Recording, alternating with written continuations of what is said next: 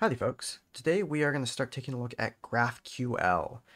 GraphQL is an alternative to REST APIs. It's a much more flexible way of handling data and operations that is fairly popular, especially among startups, because it lets you get a lot of stuff done with very little code and create a very flexible system, which a lot of startups are very happy about. So, GraphQL, it's another way of building APIs. So normally you'd build REST APIs, you'd have your puts, your posts, your gets, your deletes. GraphQL can handle that, but in a more flexible manner. It's a little bit more work to set up on the server, but once you get used to it, it's fairly easy. It allows for very rapid construction of an API system that provides data and actions to the client. There is a very easy way that GraphQL services up what is available to the client, and then the client decides what data they want. This is very different from a RESTful API where the API determines what data to send back. But GraphQL just has it automatically. Oops. So this is an example of a query as seen in the Apollo Sandbox. Please ignore the error on line 2. This is when I opened the sandbox and pasted this query without actually having a server running, so it's just telling me, hey, it didn't know what that was. As you can see, there's a query named getThoughts. That is entirely up to you, whatever you want to call that. Whereas if you're doing a RESTful API, you'd have to call a specific API route that you predefined. GraphQL is more about data. On line 2, you see thoughts, right? Thoughts is the type of data that we're fetching. And then the individual fields from 3 to 6 are the fields that we want. There could be more fields on that table, but maybe we just don't care about them, so we're not asking for them at this point. What this means is that you can tell the server specifically if you don't want some fields. Maybe some fields are expensive to calculate. You just don't want them. The client can provide extreme detail about what kind of response is desired. What this means is that if you are a backend engineer, you set up GraphQL, set all the data up, and you kind of forget about it. And then the client, if they need something to look a little different, they can just tell the system to do that, which is quite nice. Multiple queries and mutations can be performed at the same time with some limitations.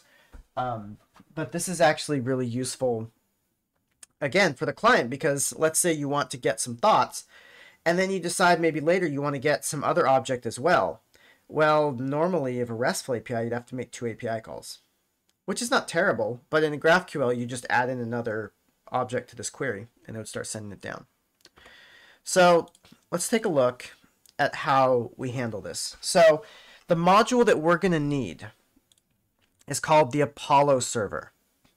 And Apollo server is a popular method of handling the GraphQL stuff. So what we're going to want is we're going to want to install Apollo server.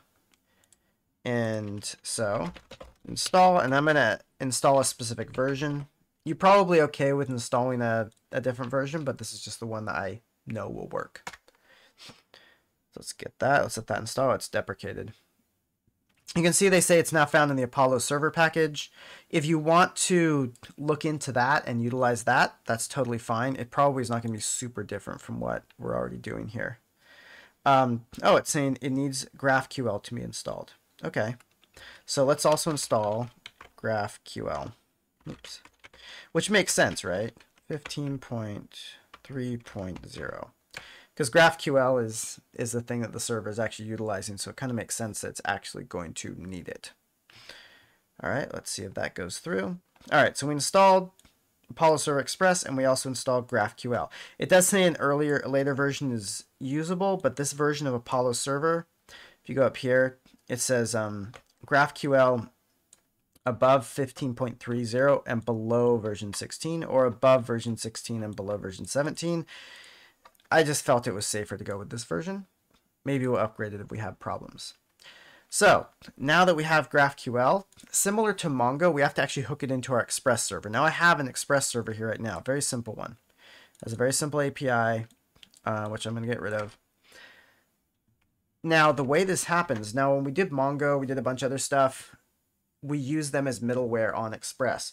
GraphQL is a little different. GraphQL uses the Express as middleware on the GraphQL server, which is a little weird. But we'll talk through it. So the first thing we want to do, okay, we need to create Typedefs and resolvers. All right. So what we're going to do is from our server, we're going to create a new folder, schemas, and I'm going to create typedefs.js and, oops, not another folder, and resolvers.js. Now, we're not going to go into resolvers this video. We'll do that in another video, but we need to have the file and kind of the empty structure just so that we know that GraphQL has something to work with. So let's fill out our resolvers file first because that's a simpler one. We're just going to create a new object, and then we're going to export it. So now for typedefs, we're gonna start off with an empty GQL. So what is GQL? Well, GQL is a special little wrapper function or helper that knows how to turn our specific string that we give it into actual typedefs. Because unlike Mongo or SQLize or stuff like that, we're not actually going to have anything where we just put something and we say const new type equals new type and then put a bunch of stuff in here. It's not object based, it is string based. So what we're going to do equals GQL, and then we're going to do a template string. We're going to leave this blank for now, but we're going to come back to this later in the video and fill that in. Why do we do this as a string? Well, because that's how GraphQL is set up. It wants its type definitions to be in a certain format as a string, and they just determined that a string is easier than them building out a client library for every single language that needs to do GraphQL. But again, more on that later. Typedefs. Okay. Now we're going to import those both into our index. And let's see. Typedefs equals require schema typedefs resolvers require schemas resolvers. Now that we've got that, we can successfully create our server. So first we need to import the server. This is going to be the Apollo server. And we're going to import it from Apollo Server Express. Makes sense, right? Now down here, we're going to say, okay, server equals new Apollo server. And what we're going to pass into it is an object, a config object that contains typedefs and resolvers. So there's our server. We've created that new server. That doesn't do anything because now we need to actually hook it up to Express. Now, remember when we did our Mongoose and our Mongo, we actually took this app.listen, same with SQLize, and wrapped that in a function. So I'm actually going to create a function, and I'm going to call it start server. And then down here, and I'm going to call start server. That's just how it's set up. So that, you know, we can kind of control this a little bit because it's a little bit complicated. So what we need to do now, we actually want this to also be an async function. The reason is because we're going to await something, which we can't do at the top level. So inside this, we are going to call server.start. And server.start returns a promise. So we could say server.start.then and all this stuff.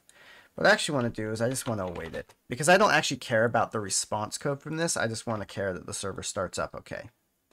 Now here comes the interesting part. Normally we would say app.use server.middleware or something, right? That's how it worked with a bunch of other things that we've worked with. But that's not how GraphQL, it's not how Apollo is set up. Apollo is set up so that the Express app is a middleware. So we're going to say server.apply middleware app. Notice that I'm putting an object here, so these are curly braces. Kind of interesting, huh? Now we're going to do something else after our app listens. We're going to say, hey, GraphQL is here, and then here's the GraphQL path. And that server.graphql path just indicates where our server is listening on.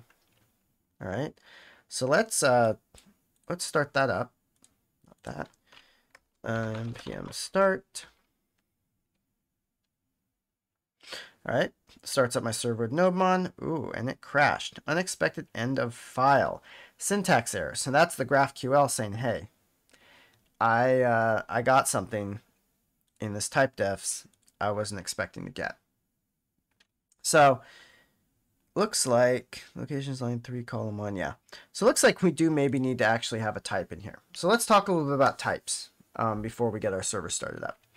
A type in GraphQL is basically, it's almost kind of like a column definition in Mongo or in SQL. It starts off with the word type, and this is a keyword, not in SQL, mind. This is a keyword in GraphQL. So everything inside these two backticks is GraphQL language.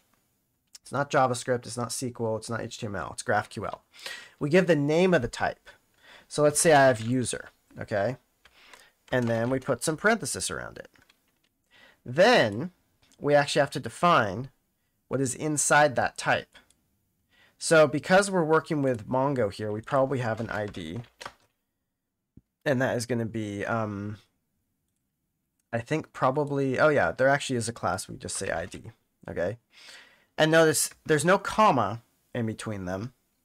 There's just another thing.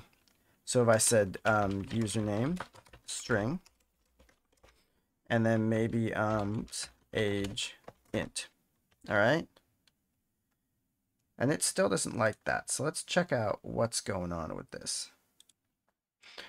So if we look up here, query root type must be provided. What that means, there's a special type of, there's two special types of GraphQL types you can have, right? This is a normal type, and these can nest as well. But there's also the query type, and the query type, which is type query, this is a special type. And this special type indicates what queries are available on the server and what they return. So let's say I wanted to be able to return all my users. Well, that query, that data point would be called users, and it would return an array of users. And I symbolize an array by putting the brackets like that. All right, and now you can see it starts up fine because it has a type and has some queries. So now that this is up, localhost 9090 GraphQL, let me grab that port. And now we're going to bring up Apollo Studio. So Apollo is the server, the server client system that we're running. Apollo Studio can actually connect to your local GraphQL and let you debug stuff. So I'm going to go and paste my URL in here. You see that lights up green. And if I go back to this root here, you can see I have types query. That query matches the type that I put here. So I'm going to have a single query type, and that's users. So if I go back up here and I look down here, I've got users, and it returns an array of user. If you want to drill into it more, you can. If you want to go back up and add it, you just click this plus, and you can see it auto-generates this query text over here.